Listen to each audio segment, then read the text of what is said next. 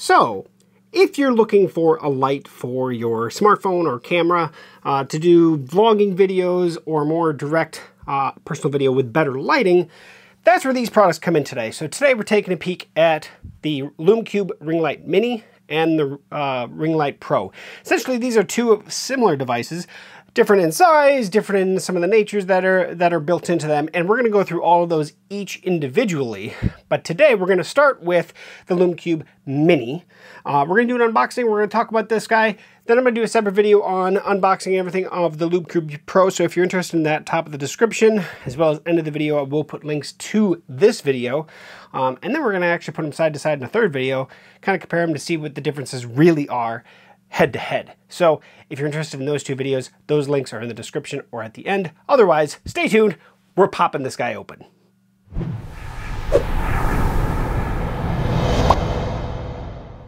Okay, so today we are starting with unboxing of the Ring Light Mini from Lume Cube. So this is exactly how it comes should you purchase one of these yourself. I have not actually pulled it out of the box yet, so I'm actually really looking forward to this. So we have our information here on the Ring Light Mini itself, as well as showcasing some of the other fantastic Lume Cube products. I do actually have a couple of these products myself. My daughter actually uses one of the smaller Lume Cube lights and has been using that for the last little while. She's also going to do a video on these, so if you want to check those out, I will also post the link to those in the description as well. So there we go. There's the Ring Light Mini. It's got a 12-inch diameter. It does have this smartphone mount that comes with it that actually has the capability of tilting. However, it is a 1/4-20 mount, so you could remove this mount and put it in your own if you have a different mount that you use with your specific one. Like you wanted to remove this, put it on a MagSafe mount that actually is magnetic to your smartphone, like the iPhone. But you're not going to have the same articulation, I don't think, with those. So there are options, but it is a 1/4-20. They're pretty easy. You can see the little dial there that would allow you to remove that. And then the mount to go on the pod itself. So we're going to set this off to the side. We also have a USB-C cord to power this guy. This is how you actually would power it. You can power this off of your PC, off of a power brick, off of a portable battery. Any battery pack would work, but they do give you what looks like a decently lengthened cable. I'm almost guessing that might be a 10-footer. We'll see. Pop that out in a minute. All right, so we have, looks like an Allen wrench and some clips, I think probably to hold the USB-C cable on the stand itself. They just clip on and have a little clip to hold the cable. Nothing big there. All right, let's see here. Take this guy off. Then we have little tripod guy, which nice and wide stance. You could, let's see here. Oh, they do give us a power brick for that USB-C, so that's how you power it right there. All right, this is a clamp. So it looks like we have a couple different mounting options. We have this wide tripod that it comes with, as well as a desk clamp with what looks like a 1/4-20 on top of both of those. The nice thing is they're using standards.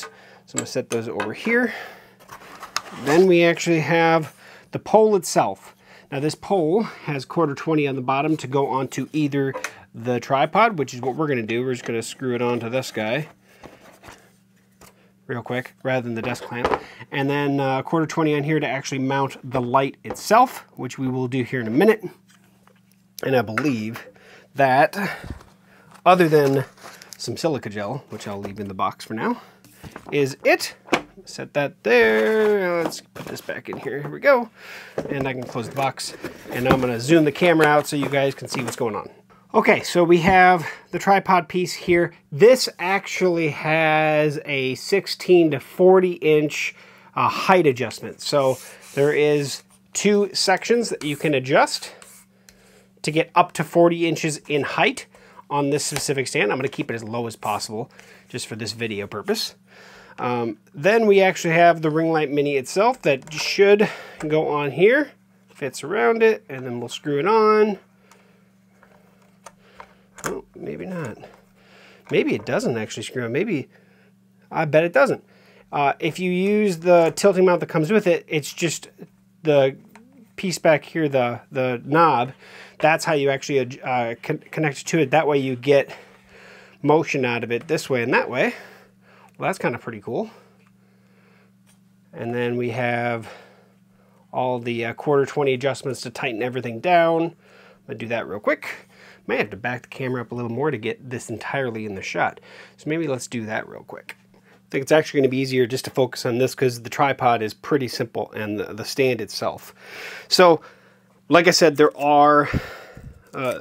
is this lovely USB-C cable. Not 10 feet, I would say 6-foot USB-C cable. So we do have a standard end and a 90-degree end. 90-degree end is probably for this, plugging into the bottom. So there is a USB-C port right there. There also is light and color temperature adjustment. It's just a dial setting. It kind of goes up one side and then to the other. And then there is a power button right there. I'm assuming we're going to get a little display. And we're going to show that here in a second. Like I said, in this little bag, and I'm just going to make sure I show at least one of these real quick. Little clip with a little cable piece. I'm fairly certain that if I was to raise this up, it's going to go on this little guy like that, and then this cable, it just holds it out of the way so it's not in your shot, so at least the first little bit is nice and solid against the pole. You can put it on the back side so you're not even seeing it, right? So you just see the little L there, and then you're not going to see it. It's going to actually be hidden behind it. In this case, for this video, it doesn't really matter. I want you to see everything. So there we go. Now, I can power this one of a few different ways, right? I can plug this into a PC and power it that way. I could plug it into the power brick that was given along with the actual ring light. So 6 feet away, I'm plugging it into that. Or, and I don't even have to use this cable, but it is actually a nice braided cable. So LumeCube gave a nice cable with it. I'm going to actually plug it into this little Zendur power brick. And boom, she's on. So that is powering it, this little guy. And I'm going to click that power switch on the side, the toggle. And back here it just says LumeCube. Oh, and it is on. So there we have the light itself. Now I can take that brightness and brighten it up or dim it down. Looks like it goes down all the way up, all the way back down, and off, essentially off. And then back up. Now I'm going to bring it up to 100%. The nice thing is, let me show you this little display. Maybe I'll zoom in on that here in a second. I'll show you that here in a second. I can also change the color temperature. Right now we're at 2700K. This one can go between 2700 and 7500 Kelvin in terms of the color temperature. So in 100 increments, so 28, 29, 3000, oh, there we go. 3100, 3200, all the way up to 7500, really blue, right? So really yellow to really blue, and that is awesome. And also the percentage increase and decrease in light, 199, 98, 97, 96, 1% increments for brightness, and 100 degree Kelvin increments in color. That is awesome. And I love the display. That's really easy to read. It's really easy to control. It's really easy to turn off and turn back on.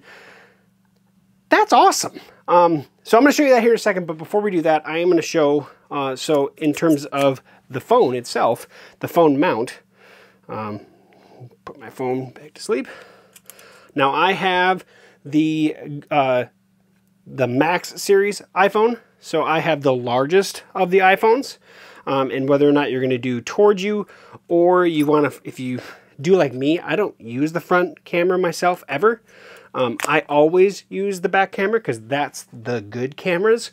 I just have gotten really good about how to frame myself when I take photos and videos. So I prefer not to see myself. I prefer just to go with it. That way I'm focusing on the camera and making sure that I'm visible better than watching myself. So that's just me. So that's up to you because it's just flipping the phone around. But here's the thing. This thing's awesome. Let me get it up and show you what that little display looks like so you can see it better. Okay, I also want to see if it actually saved the settings that I had it on, which was like 80% brightness, I think is where I stopped. But if I hit the power button, Lume Cube, and or maybe it's 95. Let's try this again. So let's actually set it to, let's say 5,000 Kelvin, and then bring it down to like 58% brightness. I don't know, something weird, right? I'm gonna turn it off. You know what I'm gonna actually do? I'm gonna disconnect it from power altogether. I'm really interested to see if it actually saves those settings. We'll give it a few seconds here. So no power is connected to it right now. I'm gonna go ahead and reconnect it to power. It does have power again. Click it back on. And it looks like it does save the settings too. That is extremely handy when you use this in the same setting over and over again. Maybe you do videos in the same area like I do, mainly down here in my studio. That's pretty awesome. Now, the neat thing about this is it comes with the smartphone mount, because that's mainly probably how you're going to use this, but you could use a different camera as well. It's not a huge opening, so I'm not going to say DSLRs are going to fit in this. So that's probably where you're going to want to look at the Ring Light Pro if you're going to be using a larger frame factor camera than that. But it does give you setting options, and it's all 1/4-20 mount. That is super smart of Lume Cube to do. All of their existing stuff is 1/4-20 as well. And so my favorite little monopod that I take and actually use with my smartphone, I use it with my GoPros, I've even used it with this DSLR, is a Lume Cube product. I think they make some great stuff. And so I'm really happy to showcase this, as well as the Ring Light Pro coming up. So this gives you really flexible mounting options. The flexibility of how much movement you need to get out of the actual light itself, also fantastic. I love the fact that it's really easy to control, and it's also really easy to adjust and fine-tune the settings that you want. And then once you have the settings that you like and you like to use, it saves it so it's there every time you turn it back on. That's also big. So it has at least a memory function that it knows where it was prior. Big items on that. Now this one's USB-C powered, which means it's pretty easy to power with about anything, because everything's going that way. And these little USB-C power bricks, something like this guy from Zendure, they work great, but technically you plug it in the wall and have an infinite amount of power. So Lume Cube, you're making some great stuff, and this is the first time I've ever touched one of their ring lights, and I'm very impressed. Very impressed. So the quality of the product as well, that's another big thing. Seems like it's actually built pretty well. The stand is really easy to, well, let's see if I unplug that and just turn off that. I can just pop this out. This is going to be the piece that's going to be most likely to get bumped over and break. That's the heavy part, at least for the stand. But then you can actually remove this piece down here that actually, excuse me, is actually what you put on the stand here. And it's 1/4-20 to use whatever tripod or mount that you have existing. You could mount this on an arm that's coming off the wall that as long as it has a 1/4-20 mount, you're good to go. So look, if you're looking for that more personal light source to create some content of yourself and give yourself all proper lighting on your face, Lume Cube Mini, not a bad option. Pretty awesome. And they thought of it. They thought about exactly how it needs to be. They put all the buttons and dials exactly where they needed to be for ease of control without overcluttering it and overcomplicating it, to be honest about it. 180 degrees of tilt. Oh, the CRI. So the color rating index of this guy, 96+. So you're getting really accurate color for the most part out of this guy as well. So yeah, it has a really large range of color options that it can create. Like I said, from 2700 to 7500 Kelvin in terms of color, up to 960 lux. And I think that reading from them is at 1/2 meter. So 100 foot and a half. To be honest, when you're using these, you're going to be really close to them, so that's why they take that reading so close. So there it is. That's the Ring Light Mini, powered by USB-C, easy to adjust, and it comes with actually a pretty nice stand. Now, I didn't use the table clamp, but it's a simple table clamp with a 1/4-20 mount that just replaces that tripod stand that's on the bottom. So if you want to see the Ring Light Pro next, stay tuned or click the link here at the end of the video as well as in the top of the description. Either way, I also am going to put them side by side in comparison them in a third video, all of which are landing at the same time. So also link in the description as well as here at the end. If you like this video, please give it a thumbs up, share, like, comment, subscribe, and we'll catch you back here on techgooch for another future video, review, unboxing, whatever we come to. Thanks for watching.